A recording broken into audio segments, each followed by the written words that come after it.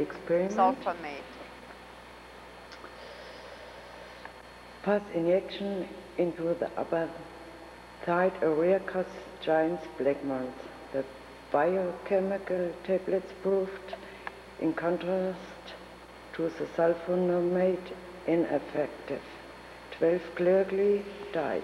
Furthermore, the research results were falsified because the prisoner orderlies had secretly given some of the clearly effective sulfonamide. One of those saved was a young chaplain Kazimierz Madiansky, later to become Archbishop in Poland.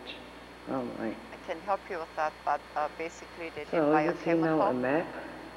We are in Dachau. experiments, and one of the survivors And later became the where's Munich? archbishop in Poland. Munich is up there.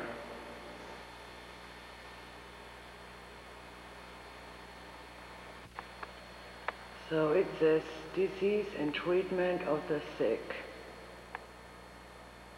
There's danger to be, you know, don't come in, you can get infected.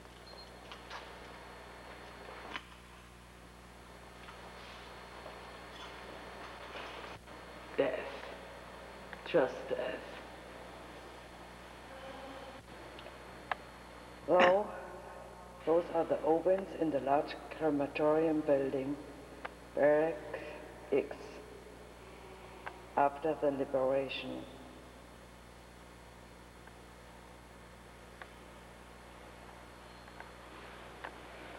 And that is a gas chamber in the large crematorium building after liberation too.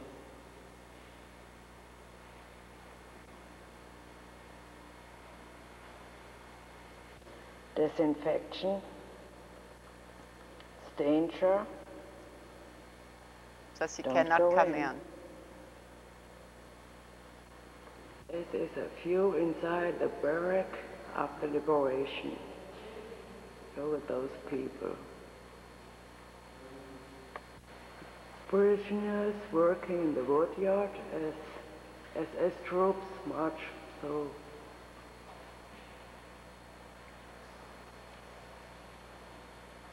And here's a main concentration camps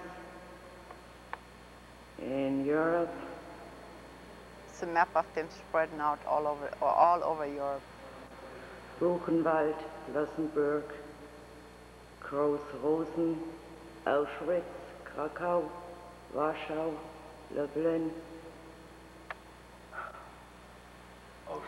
ja, Dachau, Natzweiler, Herzogenbusch, Neuengamme in Hamburg, Bergen-Belsen, yeah. Okay, that is a crematorium ovens in the Buchenwald concentration camp. Okay, now I want to say you something. Dates. Arrivals and departures in the concentration camps from June to November 1942. Deliveries are in June 10,000. Oh, I tell you the total. From June till November, okay. From June to November. 109,861 deliveries. Relays 4,711, deaths 70,610, and executions 9,267. Just in the few months. Oops, I'm sorry. From June to November.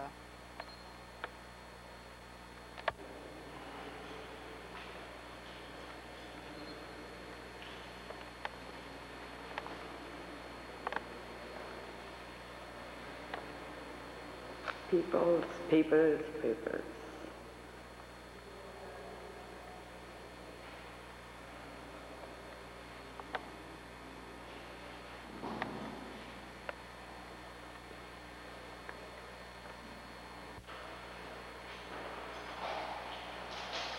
This is So that is this a is prisoner kitchen. doing an experiment, high altitude experiment.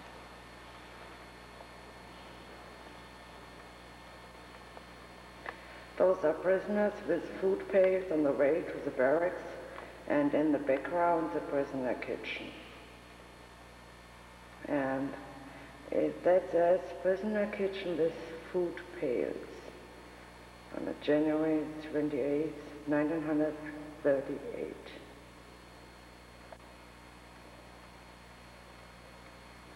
The prisoners of the kitchen detail after the liberation.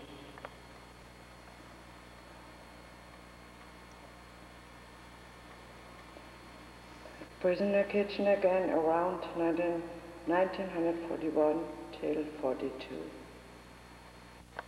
So, every written word was forbidden and the outer risk being sent to the bunker or Bunker is the death. hole.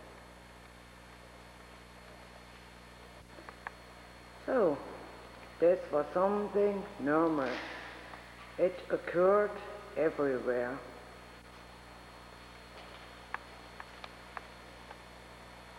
Suicides.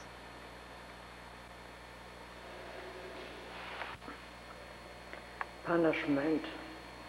After the start of the war, punishment was inflicted in an even crueler manner. For instance, the torture of pole hanging was made more horrific by hanging the prisoners from a beam in the baths, so that they now hung suspended and no longer against the pole. Draconian penalties were imposed for the slightest reason, for instance, for insufficient work performance, for an imperfectly made bed. For whenever a fingerprint could be seen on the surface of a lacquer or the trace of a dried water drop in the eating bowl, whenever a cigarette pot or tobacco crumble was to be found in the pockets, whenever a button was missing or not done up, whenever a prisoner had his hands in his pockets or was cuffed doing other similar punishable acts. Punishable acts.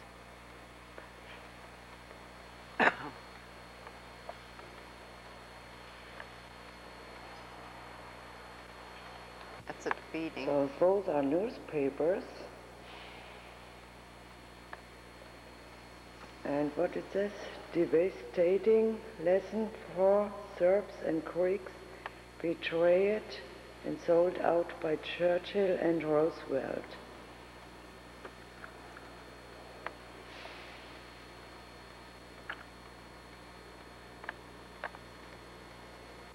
He said Middle Europe in his last days.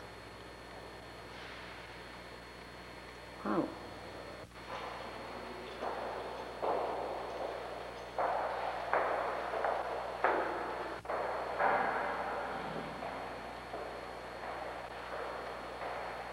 It's a floggings. This is on the pole. Someone hanging suspended.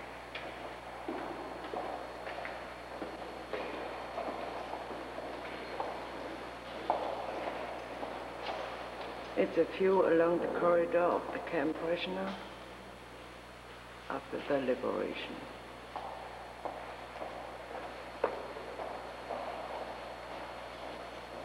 Standing at attention in the roll call your area. At roll call, standing at attention at roll call. The sleeping room, 1938. And there's one from 1933.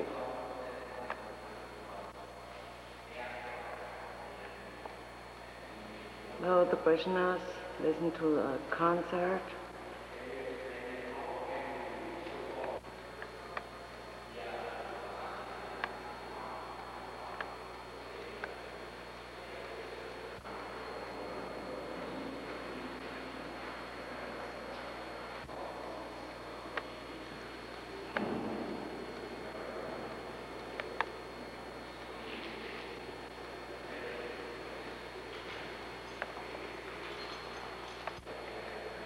So that is a prisoner uniform from 1938. That's high. So that person is Ludwig Göring, and he's Hans Adler.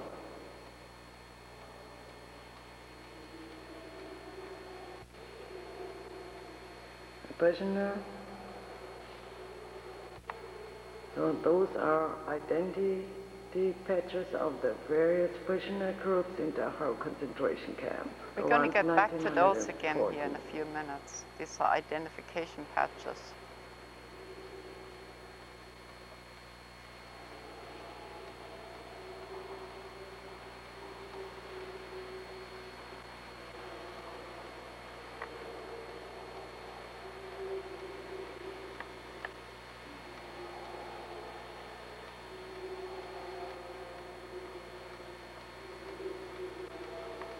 The political. A view from the inside, that building here.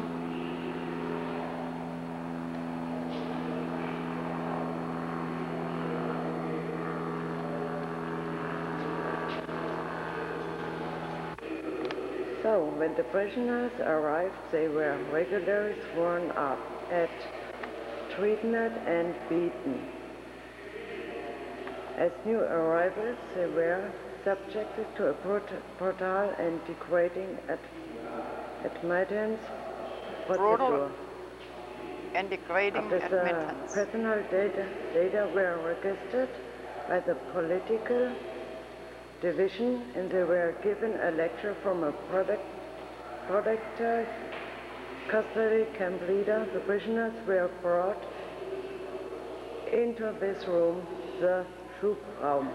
It was an interrogation room. There they had to hand over their clothing and everything else that they had taken with them. They left the room naked and were taken to the prisoners' bath. They handed over their no belongings and were escorted out if naked. They would ever leave the concentration camp again. Some of them knew they would never leave the place again. So I'm walking now around. They renovated now.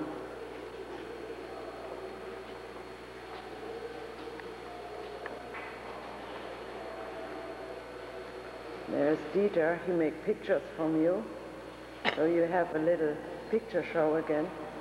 Some of the pictures will be on the web page. High Strangeness Dachau.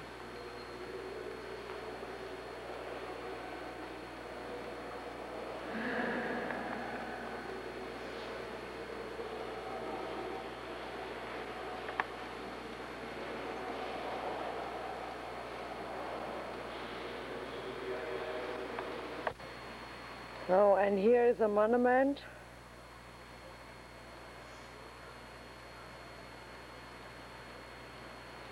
Scared, screaming people. So what I'm thinking about it.